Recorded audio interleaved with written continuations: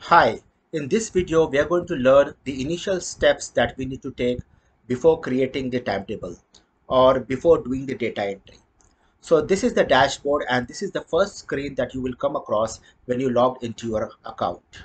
So in this you can see that there is a message given out here. Before you start, please set your number of periods/days by clicking the below button. So this is the button that you have to click, and this is where we are actually going to set the number of days and number of periods that your particular school has.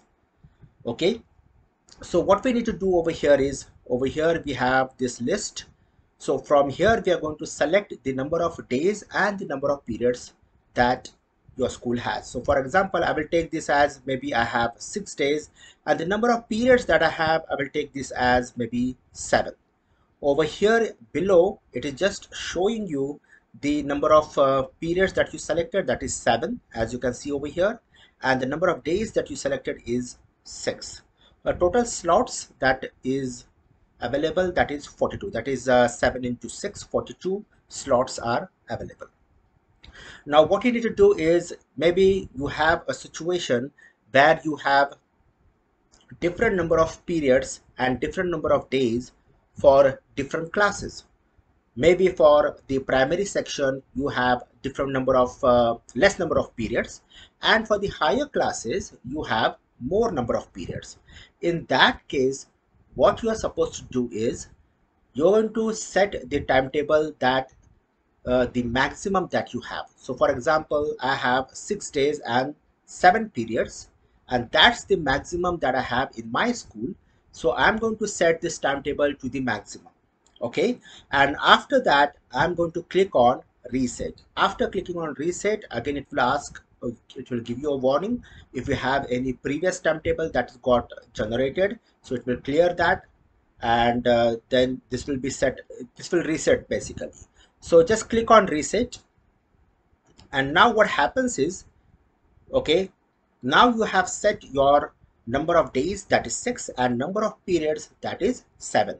Now I will take this as an example that in my school, okay, the number of days are 6, that's the maximum, and the number of periods that we have is 7. So 6 by 7. Okay, now in the primary section, now you might come across a situation your school has less number of periods in the primary section or in the lower section. So in that case, what you need to do is, basically you need to click on the edit days/period.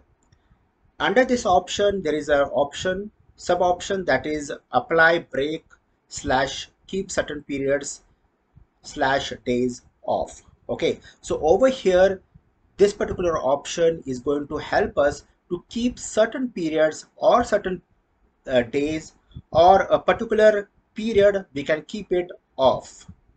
Okay, so the same option I've given out here as well, that is apply break keep certain periods or slash days off. So once you click over there, you will come across this particular screen. Now over here what we need to do is, we need to set the number of days and number of periods, or we can, I mean to say, we need to off certain number of periods for a particular class. For example, for class 1, now I have around 4 classes out here. So for class 1, okay, I will assume that there are only 5 periods. So I need to keep the 6th and the 7th period off. So what I need to do is, I can individually, I can select all of them this way.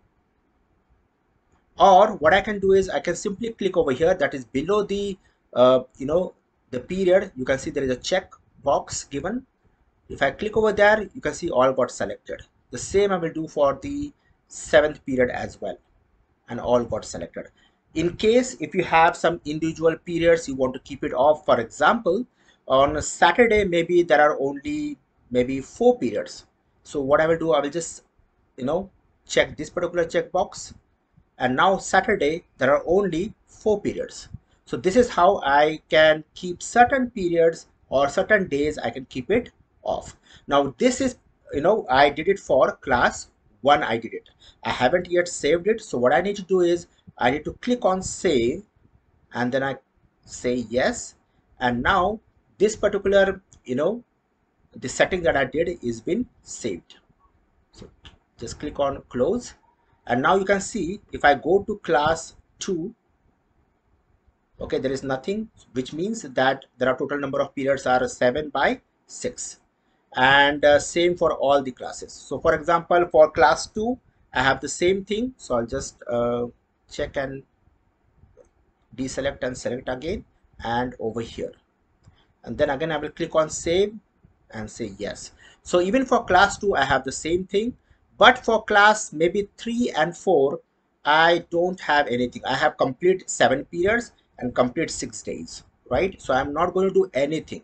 Now in case if you have your school where there are same number of periods and same number of days for all the classes, in that case you are not going to do anything into this. You will simply just reset your timetable to the number of days and number of periods, and that's it. You don't need to come to this particular screen.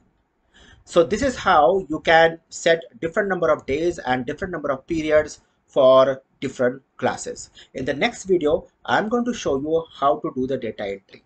Okay, bye for now.